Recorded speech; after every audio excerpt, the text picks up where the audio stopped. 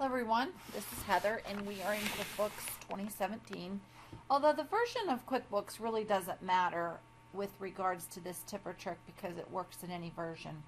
But here's our scenario today.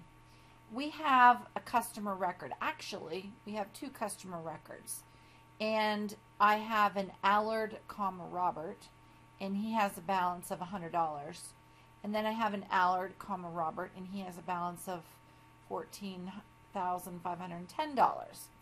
Now, what happens in these scenarios is that this is the same guy, and whether it's a spelling mistake or whether it's just we didn't type it in exactly the same, we get the same customer with two different records, and then financial information in those different records, and all of a sudden we feel like we're kind of stuck. The customer's getting two sets of statements, and we've really messed up, and how do we bring these together? There is a way to merge these together, and what we're going to do is we're going to take the incorrect one, which is the single L. The correct spelling is the double L.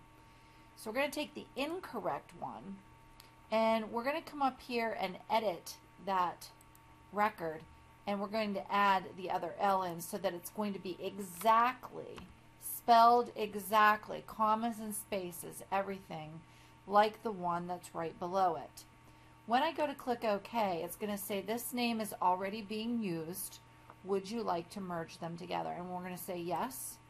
And what happens is it does like a snapshot sound, and then the financial transactions in the one account merge into the financial transactions of the second account, and we have a new balance.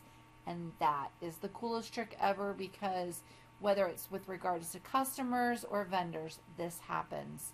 Have fun.